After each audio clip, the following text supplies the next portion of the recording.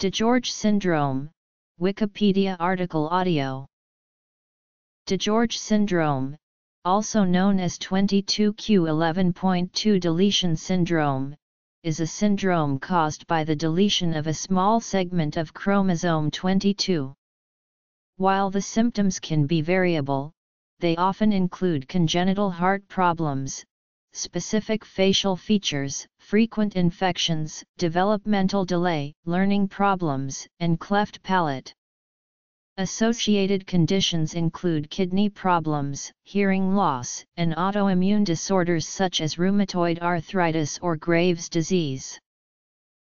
DiGeorge syndrome is typically due to the deletion of 30 to 40 genes in the middle of chromosome 22 at a location known as 22q11.2. About 90% of cases occurs due to a new mutation during early development, while 10% are inherited from a person's parents. It is autosomal dominant, meaning that only one affected chromosome is needed for the condition to occur. Diagnosis is suspected based on the symptoms and confirmed by genetic testing. Signs and symptoms. Cognitive impairments. Although there is no cure, treatment can improve symptoms. This often includes a multidisciplinary approach with efforts to improve the function of the potentially many organ systems involved. Long-term outcomes depend on the symptoms present and the severity of the heart and immune system problems. With treatment, life expectancy may be normal. DiGeorge syndrome occurs in about 1 in 4,000 people. The syndrome was first described in 1968 by American physician Angelo DiGeorge. In late 1981, the underlying genetics were determined. The features of this syndrome vary widely, even among members of the same family, and affect many parts of the body. Characteristic signs and symptoms may include birth defects such as congenital heart disease, defects in the palate, most commonly related to neuromuscular problems with closure, learning disabilities, mild differences in facial features, and recurrent infections. Infections are common in children due to problems with the immune system's T-cell-mediated response that in some patients is due to an absent or hypoplastic thymus. 22q11.2 deletion syndrome may be first spotted when an affected newborn has heart defects or convulsions from hypocalcemia due to malfunctioning parathyroid glands and low levels of parathyroid hormone. Affected individuals may also have other kinds of birth defects including kidney abnormalities and significant feeding difficulties as babies. Gastrointestinal issues are also very common in this patient population. Digestive motility issues may result in constipation. Disorders such as hypothyroidism and hypoparathyroidism or thrombocytopenia, and psychiatric illnesses are common late-occurring features. Microdeletions in chromosomal region 22q11.2 are associated with a 20 to 30-fold increased risk of schizophrenia. Studies provide various rates of 22q11.2 DS in schizophrenia, ranging from 0.5 to 2.0% and averaging about 1.0%. Compared with the overall estimated 0.025% risk of the 22q11.2 DS in the general population. Speech and language. Salient features can be summarized using the mnemonic Catch-22 to describe 22q11.2 DS, with the 22 signifying the chromosomal abnormality is found on the 22nd chromosome, as below. Some experts support changing the name of both DiGeorge and velocardiofacial syndromes to Catch-22. The International 22q11.2 Foundation, through its same name campaign, advocates for the consistent use of 22q11.2 deletion syndrome. Genetics. Individuals with a 22q11.2 deletion can have many possible features, ranging in number of associated features and from the mild to the very serious. Symptoms shown to be common include: this syndrome is characterized by incomplete penetrance. Therefore, there is a marked variability in clinical expression between the different patients. This often makes early diagnosis difficult. Children with 22q11.2 DS have a specific profile in neuropsychological tests. They usually have a below borderline normal IQ, with most individuals having higher scores in the verbal than the nonverbal domains. Some are able to attend normal schools, while others are homeschooled or in special classes. The severity of hypocalcemia early in childhood is associated with autism-like behavioral difficulties. TBX1. Adults with 22q11.2 DS are a specifically high-risk group for developing schizophrenia. About 30% have at least one incident of psychosis and about a quarter develop actual schizophrenia. DGCR8. Individuals with 22q11.2 DS also have a higher risk of developing early-onset Parkinson's disease. Diagnosis of PD in 22q11.2 DS patients can be delayed by up to 10 years due to the use of antipsychotics, which can cause Parkinsonian symptoms. Parkinson's disease genes. Current research demonstrates a unique profile of speech and language impairments is associated with 22q11.2 DS. Children often perform lower on speech and language evaluations in comparison to their nonverbal IQ scores. Common problems include hypernasality, language delays, and speech sound errors. Hypernasality occurs when air escapes through the nose during the production of oral speech sounds, resulting in reduced intelligibility. This is a common characteristic in the speech and language profile because 69% of children have palatal abnormalities. If the structure of the soft palate velum is such that it does not stop the flow of air from going up to the nasal cavity, it will cause hypernasal speech. This phenomenon is referred as velopharyngeal inadequacy. Hearing loss can also contribute to increased hypernasality because children with hearing impairments can have difficulty self-monitoring their oral speech output. The treatment options available for VPI include prosthesis and surgery. Diagnosis. Difficulties acquiring vocabulary and formulating spoken language at the onset of language development are also part of the speech and language profile associated with the 22q11.2 deletion. Vocabulary acquisition is often severely delayed for preschool-age children. In some recent studies, children had a severely limited vocabulary or were still not verbal at 2-3 years of age. School-age children do make progress with expressive language as they mature, but many continue to have delays and demonstrate difficulty when presented with language tasks such as verbally recalling narratives and producing longer and more complex sentences. Receptive language, which is the ability to comprehend, retain, or process spoken language, can also be impaired, although not usually with the same severity as expressive language impairments. Articulation errors are commonly present in children with 22q11.2 deletion syndrome. These errors include a limited phonemic inventory and the use of compensatory articulation strategies resulting in reduced intelligibility. The phonemic inventory typically produced consists of sounds made in the front or back of the oral cavity such as /p/, /w/,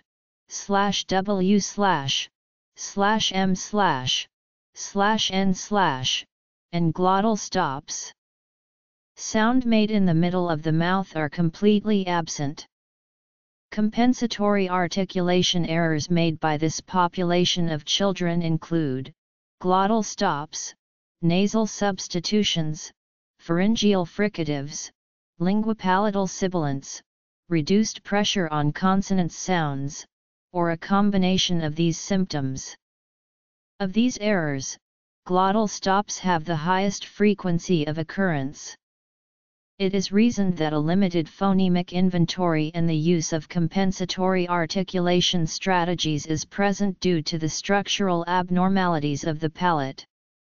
The speech impairments exhibited by this population are more severe during the younger ages and show a trend of gradual improvement as the child matures. 22q11.2 deletion syndrome is caused by a heterozygous deletion of part of the long arm of chromosome 22, region 1, band 1, subband 2. Approximately 80 to 90% of patients have a deletion of 3 mb and 8% have a deletion of 1.5 mb. The number of genes affected by the deletion has been cited as approximately 30 to 50. Very rarely, patients with somewhat similar clinical features may have deletions on the short arm of chromosome 10. The disorder has an autosomal dominant inheritance pattern. A French study of 749 people diagnosed between 1995 and 2013 found that the mutation was inherited in 15% of patients, of which 85.5% was from the mother. Other studies have found inheritance rates of 6 to 10%. The majority cases are a result of a de novo deletion. This is because the 22q11 region has a structure that makes it highly prone to rearrangements during sperm or egg formation. The exact mechanism that causes all of the associated features of the syndrome is unknown. Of the 30-50 genes in the deleted region, a number have been identified as possibly playing a role in the development of some of the signs and symptoms. Treatment. Haploinsufficiency of the TBX1 gene is thought to be the cause of some of the symptoms observed. Point mutations in this gene have also been observed in individuals with 22q11.2 deletion syndrome. TBX1 is part of the T-box family of genes which have an important role in tissue and organ formation during embryonic development, and it may have a role in the regulation of differentiation of post-migration neural crest cells. The neural crest forms many of the structures affected in 22q11.2 deletion syndrome, including the skull bones, mesenchyme of the face and palate, the outflow tract of the heart, and the thymus and parathyroid stroma. When there is a loss of expression of FGF18 during the development of the pharyngeal arches, neural crest cell death is seen. Although neither FGF18 or TBX1 are expressed in the neural crest cells, TBX1 might have a role in the regulation of FGF18 expression, ensuring that the differentiation of these cells in the pharyngeal region is correct. Therefore, dysfunction of TBX1 may be responsible for some of the symptoms in 22q11.2 deletion syndrome. Epidemiology. Research in mouse models has shown that deletion of TBX1 leads to several defects similar to those seen in humans, mainly affecting development of the great arteries and the thymus.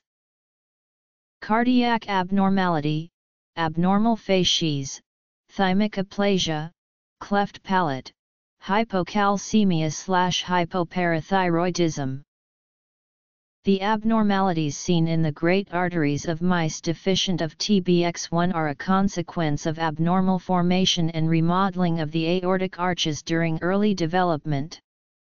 The role of TBX1 for correct formation and remodeling of the aortic arches has been extensively studied in various mouse models, suggesting the key role of TBX1 for cardiovascular development and the phenotypes seen in 22q11.2 deletion syndrome patients.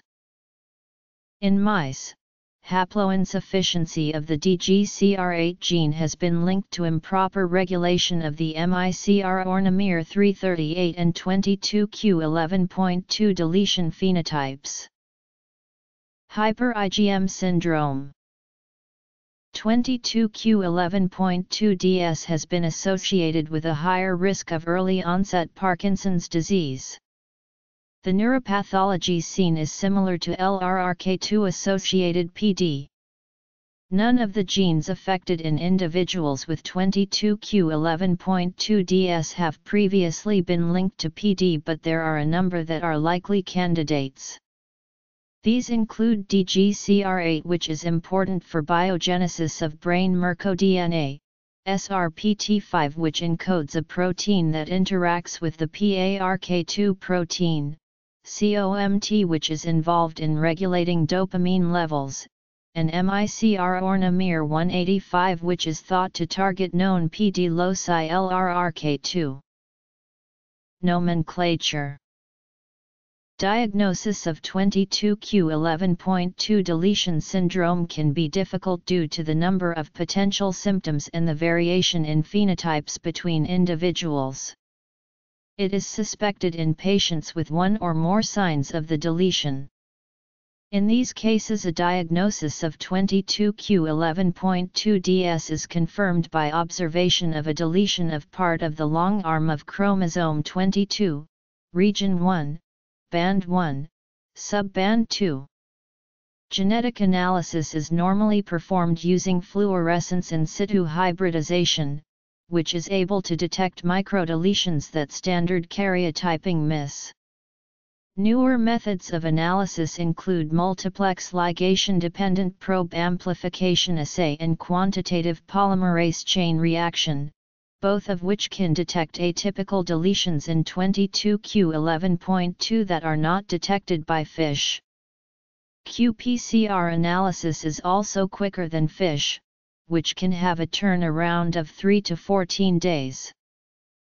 A 2008 study of a new high-definition MLPA probe developed to detect copy number variation at 37 points on chromosome 22q found it to be as reliable as FISH in detecting normal 22q11.2 deletions.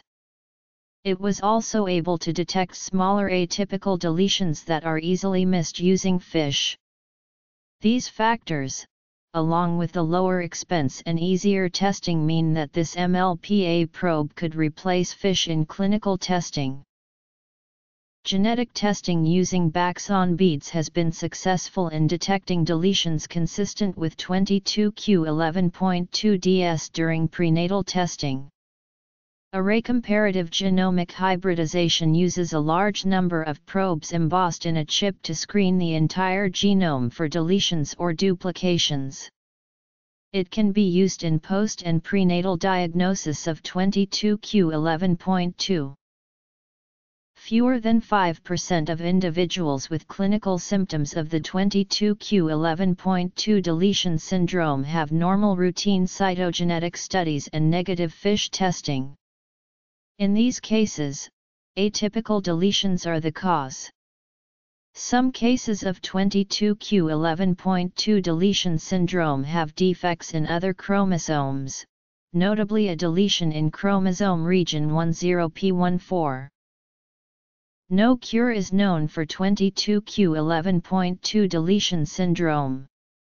Certain individual features are treatable using standard treatments. The key is to identify each of the associated features and manage each using the best available treatments. For example, in children, it is important that the immune problems are identified early, as special precautions are required regarding blood transfusion and immunization with live vaccines. Thymus transplantation can be used to address absence of the thymus in the rare, so-called complete 22q11.2 deletion syndrome. Bacterial infections are treated with antibiotics. Cardiac surgery is often required for congenital heart abnormalities. Hypoparathyroidism causing hypocalcemia often requires lifelong vitamin D and calcium supplements. Specialty clinics that provide multi-system care allow for individuals with 22q11.2 deletion syndrome to be evaluated for all of their health needs and allow for careful monitoring of the patients. An example of this type of system is the 22q deletion clinic at Sick Kids Hospital in Toronto, Canada, which provides children with 22q11 deletion syndrome ongoing support, medical care, and information from a team of healthcare workers. 22q11.2 deletion syndrome was estimated to affect between 1 in 2,000 and 1 in 4,000 live births. This estimate is based on major birth defects and may be an underestimate, because some individuals with the deletion have few symptoms and may not have been formally diagnosed. It is one of the most common causes of intellectual disability due to a genetic deletion syndrome. The prevalence of 22q11.2 DS has been expected to rise because of multiple reasons. Thanks to surgical and medical advances, an increasing number of people are surviving heart defects associated with the syndrome. These individuals are in turn having children.